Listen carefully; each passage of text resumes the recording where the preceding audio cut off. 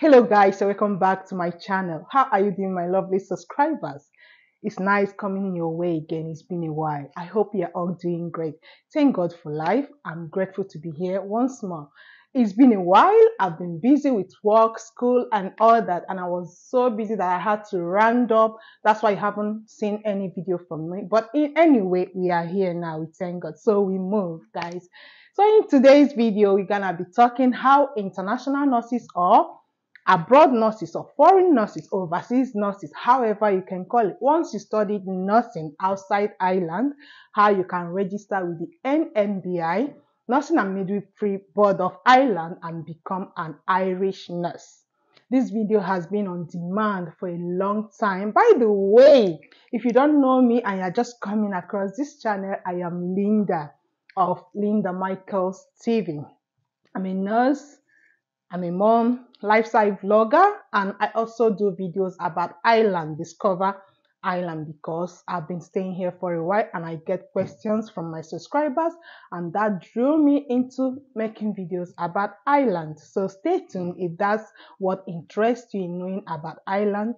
Videos about jobs, school, lifestyle, housing, whatever you can ask in Ireland as a question, I'm here to answer, all right? Stay tuned and stay connected. And if you haven't subscribed, please try and click the subscribe button and be part of the channel, okay? And tune your notification bell to all so you can be seeing my videos. And I promise throughout the summer, I'll be putting out a lot of videos of interest that you would benefit from, all right?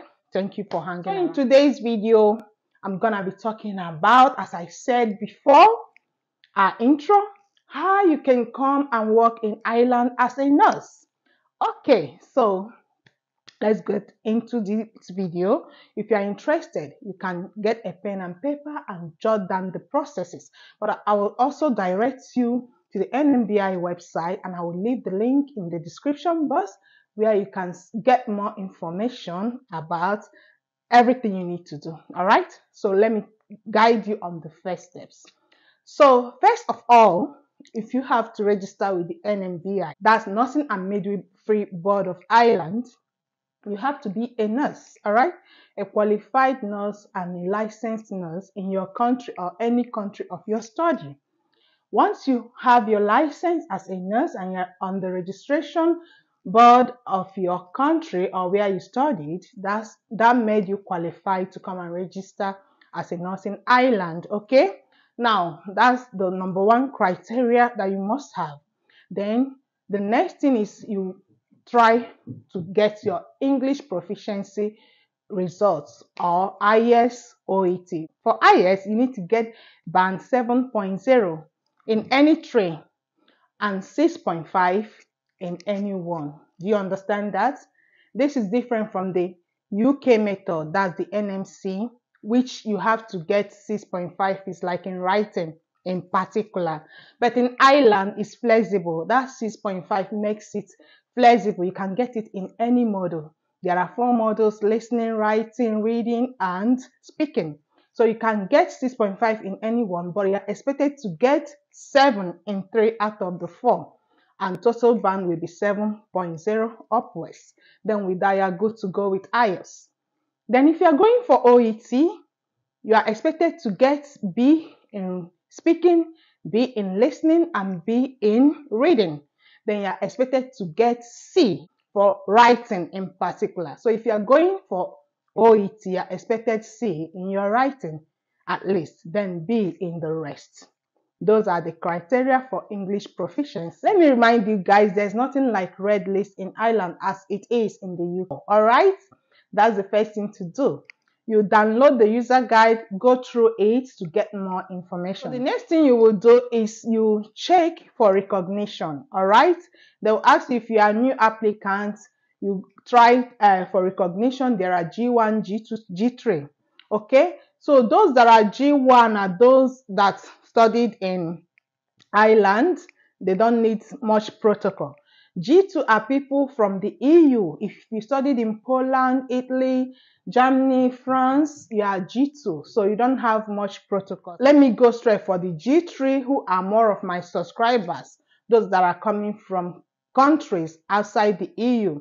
And those that are coming from US, UK, New Zealand, Australia, and Canada, they are also classified as the G2 together with the EU. They can easily register into Nmbi without all these protocols. All right, their own cases are different. So if you are G2, you read the requirements for the G2. If you are G3, then follow this guide I'm saying in this video. All right. So now for the G3, which are people outside the EU and outside of these 5 countries I've mentioned. Now, what next you need to do when you opened your account? You read the user guide. There are list of documents required.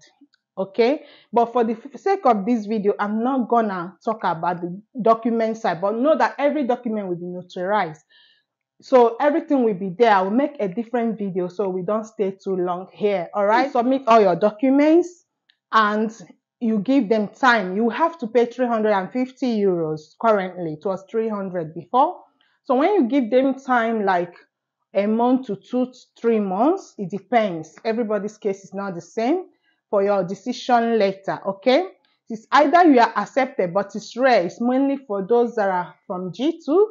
Then it's either you are giving a decision letter of yes, as in you are accepted, and you are accepted when your study is within 3 years.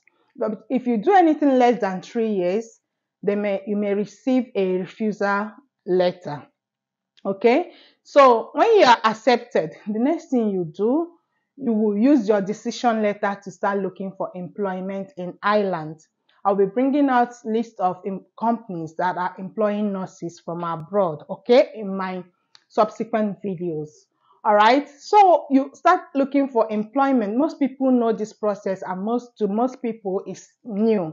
So if it's new to you, after getting your decision letter, after you have submitted all the required documents, if there is anyone lagging, they will still write you and you will provide it. Any other thing, further information they need to know, you clarify it. After then, your decision letter is out, then you start looking for employment in Ireland. And the employers, what they're looking for is decision letter, you know. They will ask you, do you have your decision letter? And you say yes. They will know that yes, you are good to go. Then they can start up the employment process with you after you get your decision letter. So when they start up the employment process with you, they will book you for an interview. They will ask you to submit any documents they need as your employers, years of employment and everything, work experience, and you submit everything that they need. I will still talk about that during the document video. When everything goes well with you and your employers, they will give you your COS, which is certificate of sponsorship, and they will give you offer letter. They will also give you a contract to sign. And read your contract very well before signing. All right, make sure you will adapt to what is written there before signing. With this document now, you head on to the embassy. All right, in Nigeria there is Irish embassy. In other countries like Ghana, they have to come to Nigeria. I don't know of most other countries, but find out where your country can go, or if you have an embassy, just head on to your embassy. Submit all the documents that you receive from your employer. Embassy will ask you their own documents and you make sure you will provide everything. All things being equal, you will get your visa. So once you get your visa, you'll still be communicating with your employers. They will sponsor you, your ticket and everything. It just depends. I don't want to start mentioning, but go with your employers, work hand in hand with them, know what they can do for you. I know it's under critical skills, so either you sponsor yourself or they sponsor you, but in most cases for nurses, they are being sponsored. All right, so now you move ahead to Ireland once you've gotten your visa. All right, when you land in Ireland, you can't start working as a nurse because there are 2 processes you have to undergo. So one is either you take the aptitude test, you have to choose, or you do the adaptation. All right, so the aptitude test comes in OBJs, that's multiple choice questions and practicals. All right, so now you register with the RCSI. Sometimes your employers can register you and pay for you. It depends. Most times, okay? so you don't go suffering paying for yourself. The employers do that mainly.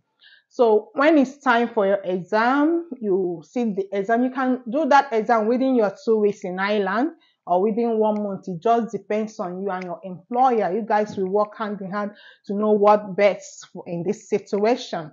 So when you go for the exam, you prepare very well. I'll still make a video on the exam. When you pass it, you are registered and you get your PIN. Another one is the adaptation. Sometimes the NMBI may say by themselves that you must undergo an adaptation. Maybe from what they saw from your school of study and everything. If they think it didn't really reach the level, they will send you for an adaptation.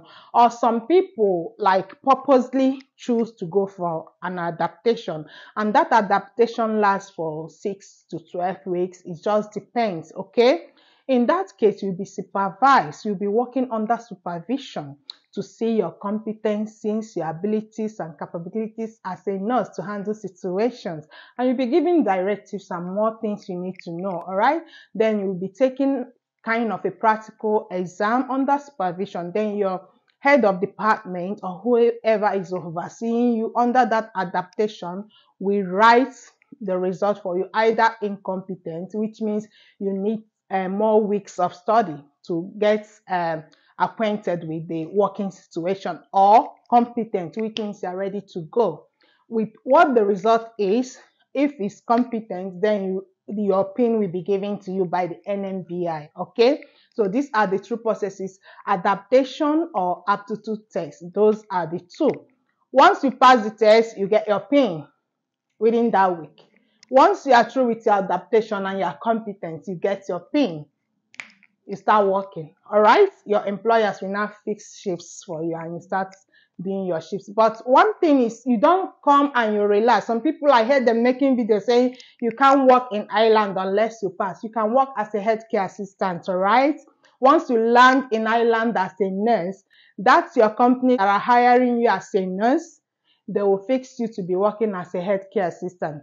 They may decide to pay you more than how they pay the healthcare assistants, or they pay you as a nurse. It just depends on them. But you won't come and sit down, just be staying at home. You will start working as a healthcare assistant. That's if you wish. All right, if you say no, I need to prepare for my exam, let me just wait, you can still decide to do that and use that time to prepare for your exam. Most people I see, they work as healthcare assistants before their PIN is out. So guys, this is the raw story about it. Okay, in another video I will show you the step-by-step documents you need to provide and all that. All right, so if you haven't subscribed to this channel at this point, what are you waiting for? Because there are lots of things coming. At least I have time now to upload what I have for you guys, okay, to be downloading and uploading. So subscribe, like this video, share it to your relatives, anybody that may gain from the video, and see you in my next video. Ciao ciao.